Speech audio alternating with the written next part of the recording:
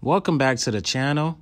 In this video, we will continue to learn about pharmacology by discussing pharmacodynamic. This will be part of a series of videos to help you understand the basics of pharmacology and to set the foundation for you. So make sure to check out the other videos that I've uploaded already. If you end up learning anything from this video, please hit the like button and subscribe for more. Also, feel free to give feedback and ideas on future videos. Thank you, and I hope you enjoy. Now, according to ASHP, pharmacodynamics refers to the relationship between drug concentration at the site of action and the resultant effects, including the time course and the intensity of the therapeutic and adverse effects. So first, let's take a look at the site of action. So please remember, this is right after distribution. So here's the drug at the site of action. Now it's moving from the blood to act on the receptors on the cells. Receptors are proteins that receive chemical information when a ligand, such as a drug, binds to the active site. After the interaction, things happen within the cell, and then we get a response. So in this video, we will cover these three things.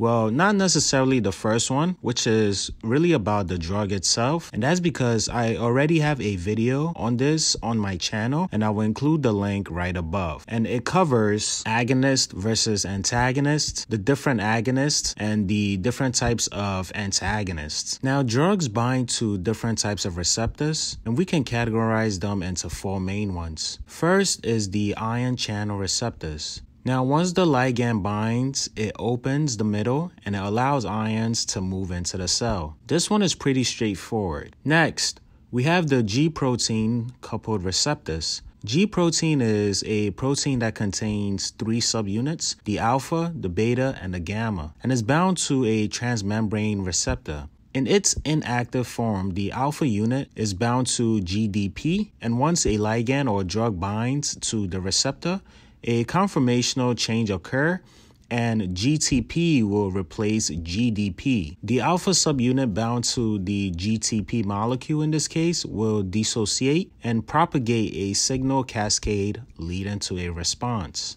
Next, we have the enzyme-linked receptors.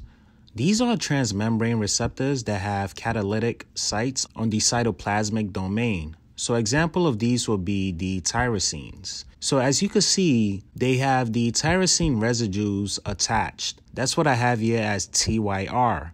These tyrosine residues serve as kinases. Kinases catalyze the transfer of phosphate groups. So when a ligand binds to these receptors, they join together and form a dimer. The tyrosine kinases would then take a phosphate group from ATP and autophosphorylate the dimer.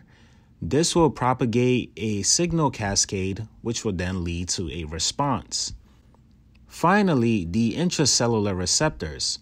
These are receptors within the cell itself. The drugs that bind to it are usually lipophilic, so they could cross the membrane and bind to the receptor. The drug-receptor complex will then move into the nucleus of the cell, bind to the DNA, and regulate gene expression, leading to synthesis of proteins. So these drugs interact with the receptors, and then we get a response. Let's analyze this drug-response relationship a little bit more.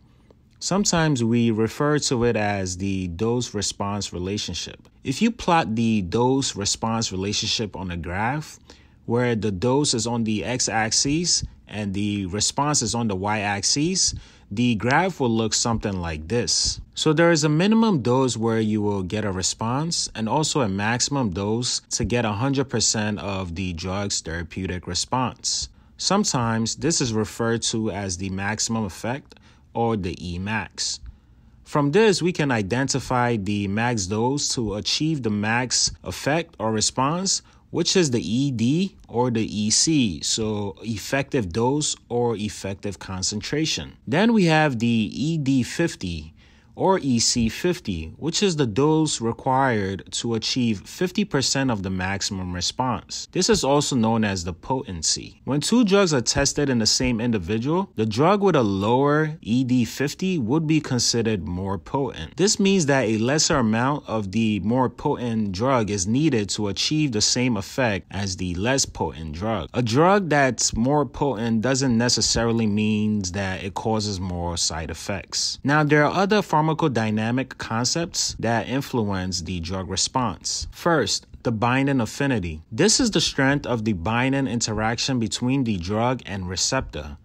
We use the dissociation constant, KD, to evaluate the strength of the binding. Based off this, let's test your understanding. Both drug A and drug B bind to receptor Z. The dissociation constant for drug A is 20 and the dissociation constant for drug B is 100. Which drug has a stronger binding interaction with receptor Z? The answer in this case would be drug A. The higher the dissociation constant, the weaker the binding interaction, and it's easier for the drug to leave the receptor. Next is the receptor occupancy.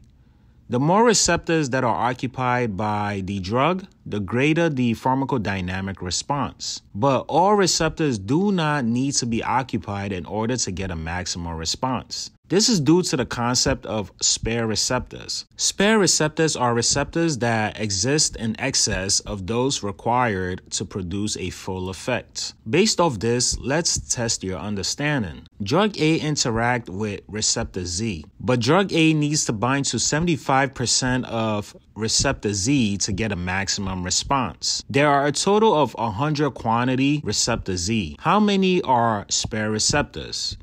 In this case, it will be 25. Next, we have the concept of receptor up and down regulation. This all comes into play when there is a chronic exposure of a receptor to a drug. Now, it depends on if the drug is an agonist or an antagonist. Chronic exposure of a receptor to an agonist causes down regulation or a decrease in the number of receptors. This is simply because the receptor is overly stimulated. The opposite is seen with antagonists. Chronic exposure leads to upregulation or an increase in the number of receptors. So if the receptor is being blocked and not stimulated enough, the cell will increase the amount of receptors on its surface to account for this. Finally, there's also the concept of therapeutic index in pharmacodynamics, which I have a video on this already, so I will include the link right above. And that will be all, folks.